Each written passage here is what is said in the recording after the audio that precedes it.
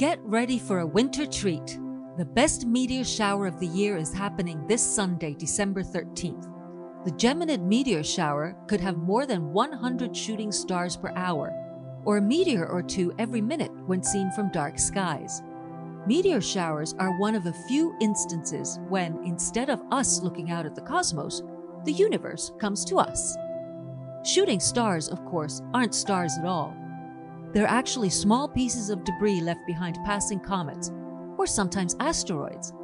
In the case of the Geminids, the culprit is asteroid 3200 Phaethon. The pieces this space rock leaves behind burn up in a flash as they fall into Earth's upper atmosphere at speeds approaching 80,000 miles per hour. Larger pieces might take longer to burn up, creating longer-lasting fireballs that arc across the sky.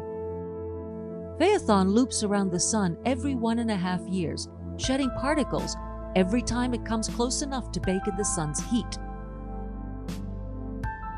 The Earth passes through the debris field left in the space rock's wake every mid-December.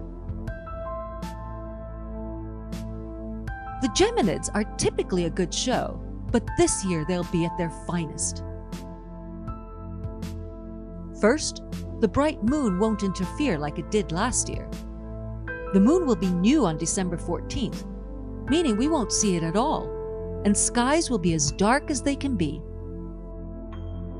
Second, the radiant, or the part of the sky the meteors appear to be shooting from, will already be above the horizon when the shower begins, giving us a better shot at catching a shooting star. And best of all, the show comes at the perfect time for northern stargazers, at 8 p.m. Eastern or 7 p.m. Central Time, offering a post-dinner treat. This is just about the only meteor shower that occurs so early in the night, so take the kids outside too. That's not to say the show's over then. Keep watching, and you'll see Geminids for several hours before and after maximum. So stay outside to see how many you can catch. This is one astronomy event where no telescopes are required. The meteors will appear to be coming from a spot near the bright star Castor, one of the Gemini twins, but meteors will be visible across the sky. For light-polluted areas, your best bet is to scan the darkest part of the sky, which is usually the part right above you.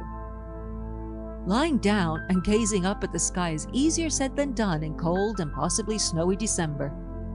To maximize the fun, be sure to dress warmly and in layers. Bring a heavy blanket or an insulated sleep sack, and if you can, lay on a lawn chair so you're off the cold ground. You'll want to spend at least 20 minutes outside to allow your eyes to adjust to the dark. Otherwise, you won't even know what's happening above you.